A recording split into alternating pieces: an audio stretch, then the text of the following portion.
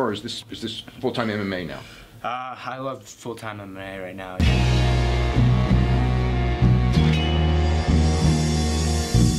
Back to the daily grind, and shout out to the full-time patrons. Make sure to hit subscribe if you're new and hit thumbs up if you're not a baby back bagel biting bitch boy, cause you know what time it is. It's full-time MMA. What's up, full-time family? Had to get this video out before work because we're not actually going to be able to go live before work. We're going to do that after work. So I just wanted to let you guys know we'll be going live at about 11 p.m. Eastern tonight. A little later, 12 p.m. Eastern, because I get off at 11 p.m. So as soon as I get home, get in the shower, we'll be going live and talking some MMA. So I wanted to let you guys know that, because normally we do the live show at 7 p.m. Eastern, and I'll be at work at that time. So let's get into some MMA news before then. We got TJ Dillashaw and Cody Garbrandt verbally sparring over a classless claim from Cody Garbrandt. It's crazy how the roles have reversed here. And there's a saying, it ain't too fun when the rabbit's got the gun. Before TJ Dillashaw beat Cody Garbrandt, it really felt like he was the one under attack. It felt like TJ Dillashaw was the one getting his name thrown through the mud, being accused of being a dirty fighter, sparring too hard and ruining teammates' careers. And that's what I mean by dirty fighter. I didn't hear anyone actually say in the octagon he was dirty that way, but I'm talking about in the practice room. And so with that being said, on top of that, they were saying he showed everyone the Team Alpha Male steroids and all type of stuff, was coming from his former teammates, Cody Garbrandt and the rest of Team Alpha Male. And then at UFC 214, Cody Garbrandt came in and fought TJ Dillashaw, and TJ Dillashaw won the belt. So all of that stuff that was being said about him kind of went out the window, luckily for him, because he won. And people usually side with the winner. Now that TJ Dillashaw knocked out Cody Garbrandt in the second round in a really, really close fight, which is why this fight coming up this weekend is going to be so good, because we don't know what's going to happen in this rematch. Because on top of that, Cody Garbrandt had a little bit of a back injury before that fight. So this fight's going to be completely different. Usually rematches go play out the same way. I have a feeling this fight's going to be different.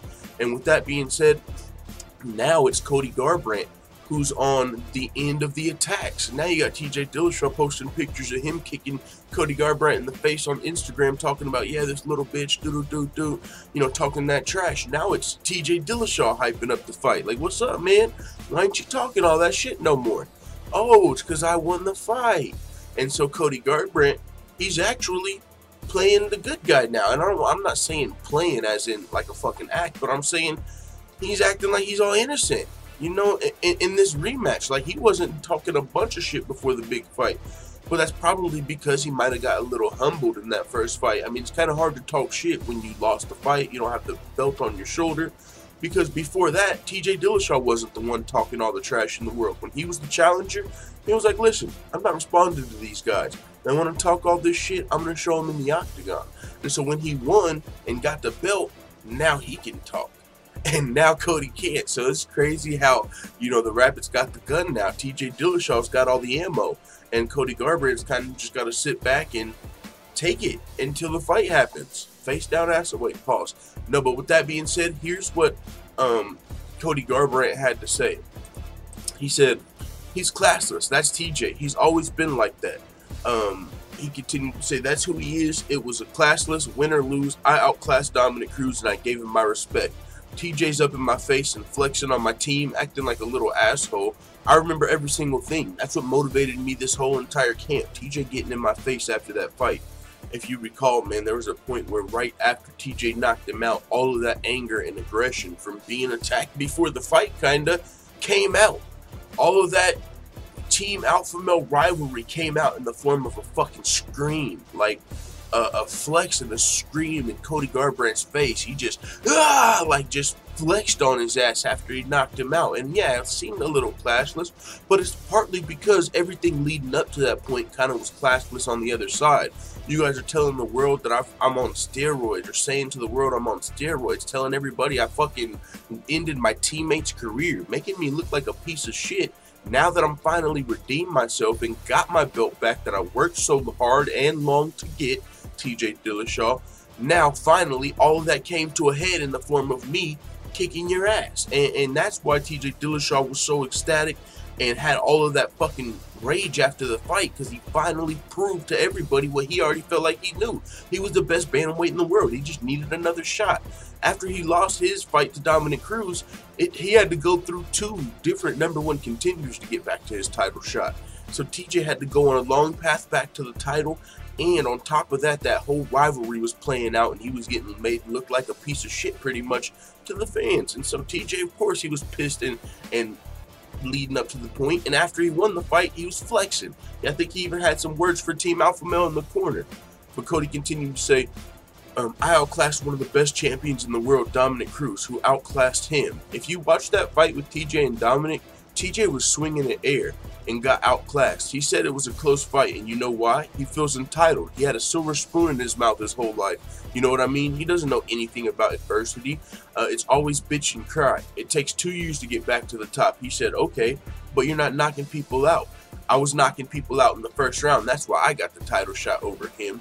And now, you know, okay, I mean, you know how that is. I don't know if that's the case. I don't know if the only reason Cody got a title shot is because he knocked a couple dudes out, because we've seen other fighters knock guys out and not get title shots. A couple guys that come to mind. Derek Brunson was on like a 5-fight KO spree. Thiago Santos on like a 5-fight KO spree, and I don't even think he got to crack the top 15. You know what I'm saying? So everybody that just knocks out guys doesn't get a title shot. So Cody got a title shot for whatever reason. It might be because he was marketable. Maybe the UFC looked at him and saw dollar signs. He's young. Cody Garbrandt's got a bright future ahead of him.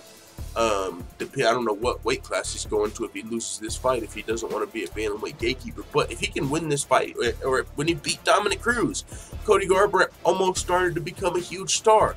TJ Dillashaw said that all the way back when he beat him at UFC 217, I believe, or was it 214? I think 217, yeah, 214 was John Jones Cormier. So Cody Garbrandt's looking to low-key come get his fucking life back with this win. But also, he's kind of making it look like TJ Dillashaw is a bad guy again and saying that he's classless. And I kind of like that he said he had a silver spoon out of his mouth. And not because I buy it, not because I think TJ Dillashaw actually was some rich kid with a silver spoon. He might have had a family that had some money, but he was a hard worker, clearly.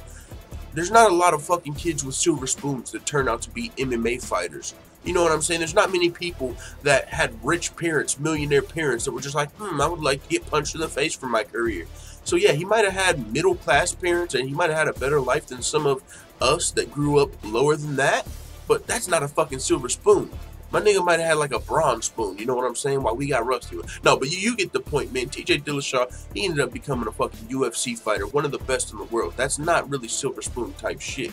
But still, it's something new to the equation. And also, TJ Dillashaw responded to this. He said, I wouldn't say I grew up with the silver spoon. Yeah, I was very fortunate. I have a great family. I was raised the right way. My parents did a great job. I owe them everything. Without them, I'm not the man I am today. I don't have maybe a typical fighter story of having to grow up rough, but I grew up great. I had to work my ass off to get anything I wanted. My first vehicle, I had to buy it myself and work to get it. My dad was really hard on me. So just because he had a great family doesn't mean he was rich, right? Whenever I think about a silver spoon, I think about like one of those trust fund kids that never have to work a job in their life. They just got millions of bucks and shit like that. People that grew up rich. And I don't really see that out of TJ Dillashaw. But yeah, maybe he did, you know, maybe he was one of those kids at high school with the fucking nice truck. You know, maybe he did get a good-ass job through his dad or something, you know, but who cares, man? It is what it is. You can't hold that against him because he had a good-ass family, you know what I'm saying? That's not his fault, but at the same time, I see where Cody Garbrandt's coming from. Whenever I was growing up, broke as a motherfucker, and I seen somebody who had a great family like that, I looked at them as rich people. I had a friend like TJ Dillashaw, bro.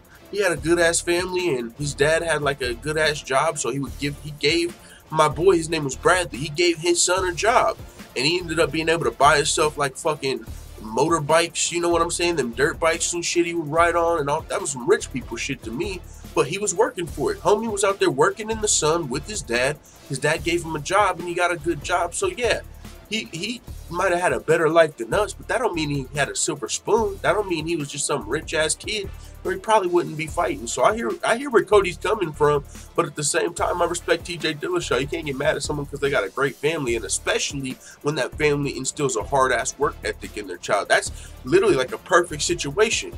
You went through a little adversity enough to become a fighter, but you got a great work ethic and a great family behind you. I mean, TJ Dillashaw, low-key, that's some dope shit, man. And I don't feel like it's necessarily a silver spoon, but he continued to say he's trying to be a nice guy. He's trying to flip the script. He was a jerk, a bully, and now I have so much ammo, he wants to smooth it over, be the nice guy now. It's a little bit of a different situation. He can't be a prick now. You guys think that's what it is? I mean, before this fight, Cody Garbrandt was the one that had the ammo. He was talking a bunch of shit on TJ about his team skills and all of that stuff, and accusing it, like running TJ's name through the mud. I'm talking about they made TJ look like an asshole. If TJ would have lost that fight, he would have fucking, his whole reputation might have been ruined. But since he was able to come through and win, it kind of made him look that much better, and it made people kind of forget about that shit. But if he would have lost that title shot, he probably wouldn't have got no immediate rematch because he wasn't the champion. People would probably just believe Cody Garbrandt about the steroid claims and ruining teammates' careers because Cody won. And that's really how a lot of this goes. Whoever wins, what they said is true, because they're both denying what they're saying. TJ's like, I didn't say that shit. I didn't do that shit. Cody's like, yeah, you did. And whoever wins the fight is really who the fans are going to believe. So that was a much needed win for TJ Dillashaw in the first fight. But to be fair, the way that the shoe is on the other foot in the trash talk, now TJ's the one talking shit. Cody's the one that's kind of humble, coming back for his belt. It's also the same as far as what these guys have to fight for. TJ Dillashaw had everything to gain. He was trying to get his title back. It took him 2 #1 contenders to get there. He needed that belt. He wasn't talking a lot of shit. That's what his goal was. Now, this is Cody's goal now. This is his fucking life. He needs to get his life back. He needs to get his belt back. He needs to get his future back in the UFC. He's got everything to fight for here, and he's coming in healthy on top of that. He's not flying around the world and all of these, trying to get these back shots and stuff like that. Pause. You know what I'm saying? So with that being said, this is going to be a great fight coming up this weekend at UFC 227. TJ Dillashaw, Cody Garbrandt, Cejudo versus Demetrius Johnson. You heard it here first. Hashtag and new. Both champions are getting dethroned. That's my prediction. I got Cejudo and Cody Garbrandt. They got so much to fight for. They got so much intangibles on their side. And also when it comes to being their skill set, they also have the skill set it takes to be the champion. Cody Garbrandt's Olympic level wrestling. He's been doing nothing but getting better since the last 2 years when he fought DJ. Cody Garbrandt, healthy back coming into this fight. A lot more to fight for. There's a lot going into these fights, and we know they've already got the skills. So with that being said, it is what it is. We'll be going live after work to talk about everything MMA. Let the full-time family know what you think in the comments, and I'll see you guys back here.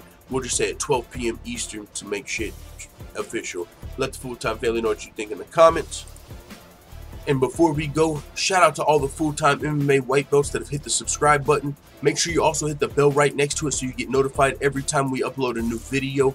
This is the hardest working MMA channel on YouTube. We provide daily updates. We do predictions, betting advice, songs, fantasy fights. We create all different types of MMA related content on a daily basis. We've also interviewed Aljamain Sterling, Sean O'Malley, Bruce Lutchmedio, and Felony Charles Bennett all in just 1 year as an MMA channel. We're still small, but we're definitely one of the fastest growing on YouTube. So with that being said, if you want to see even more videos like this, make sure you check out the Full-Time MMA Dojo over on patreon.com.